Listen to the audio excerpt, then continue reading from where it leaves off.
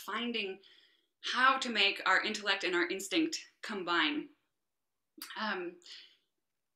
And what I've been noticing, the more I teach and the more I just sort of observe the musical world, is that I do think we're missing out on a lot by how little we consider the score.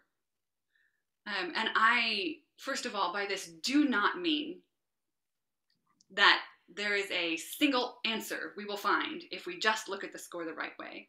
I do not mean that instinct isn't vitally important.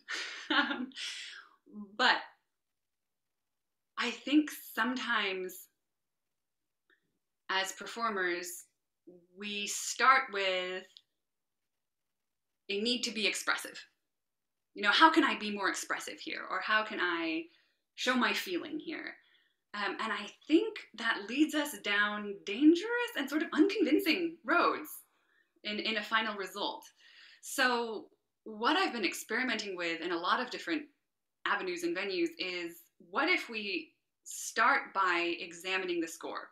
Like, go on the path that the score lays out for us and bring our instinct and our feeling and all of that to the score. But if we start there with the musical language itself,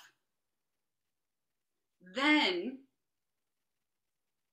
we'll probably come up with a more compelling final result, because our ideas, our expressions will be rooted in something real rather than sort of in the whim of a moment. But also it provides so much fodder for creativity. You know, what I hear a lot is, I don't know what to do with this piece. I don't know. Like, my teacher told me to do something with it, and I don't know what to do. And I understand that, but if you just learn to notice things in a score, there's all of a sudden all of these opportunities for places where you can make decisions, where you can be creative.